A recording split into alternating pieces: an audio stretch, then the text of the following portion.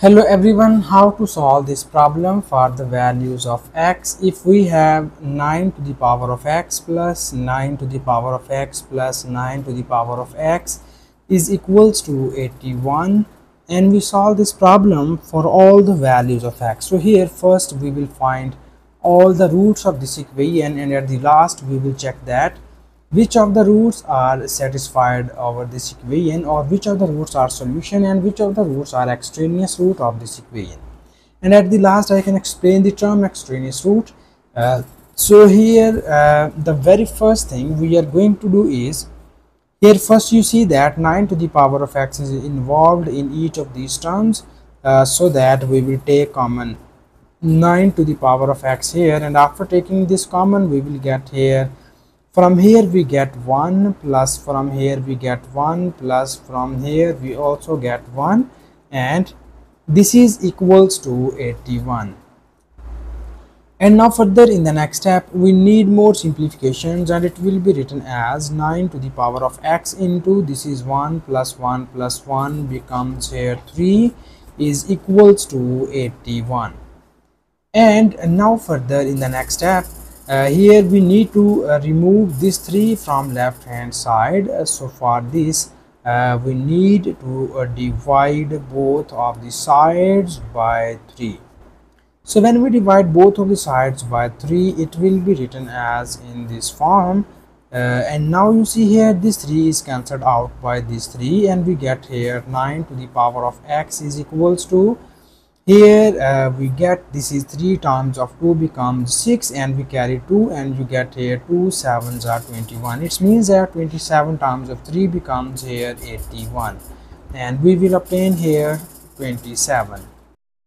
So that now we convert our given equation into the single exponential form. So here we need to write the prime factors of both of these sides.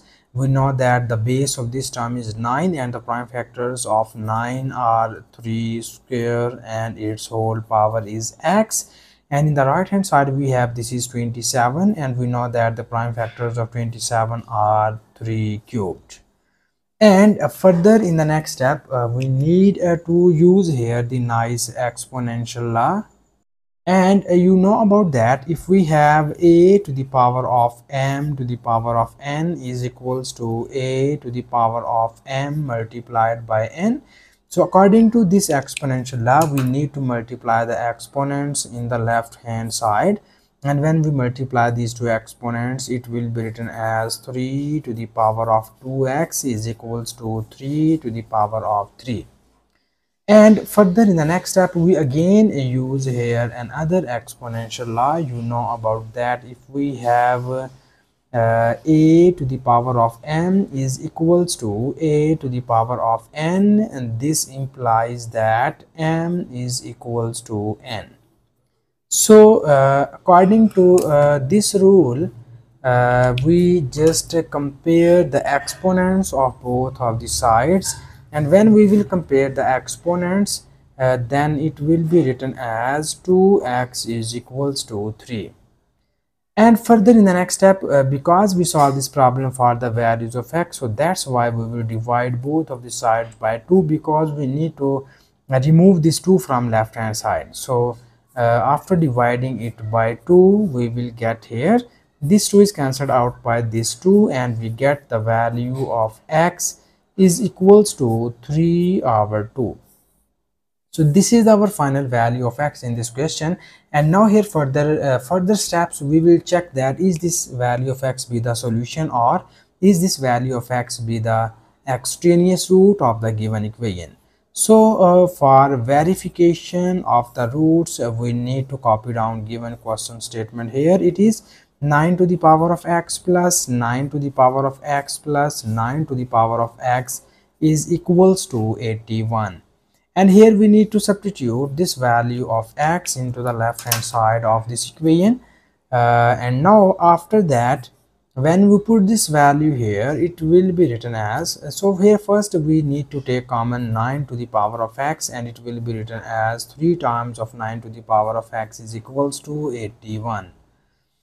And now we are ready to use the value of x into the left hand side, and when we put this value here, it will be written as 9 to the power of 3 over 2 multiplied by 3 is equals to 81.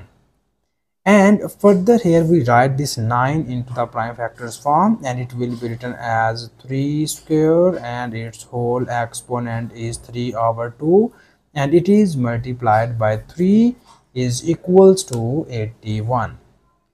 And now you see here this 2 is cancelled out by this 2, and we will get here 3 cubed multiplied by 3 is equals to 81.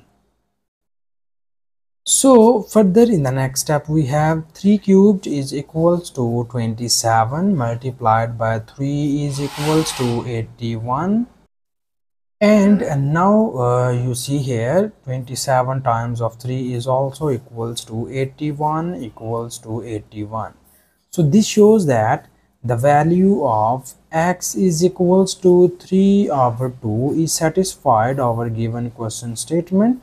So this is the our final answer of this question. And here we explain the term extraneous root. You know that the roots which satisfy the given question statement is called the solution, and the root which does not satisfy the given question statement is called the extraneous root. So this is the final answer, and thank you so much for watching this video. Please subscribe to my channel for more exciting videos.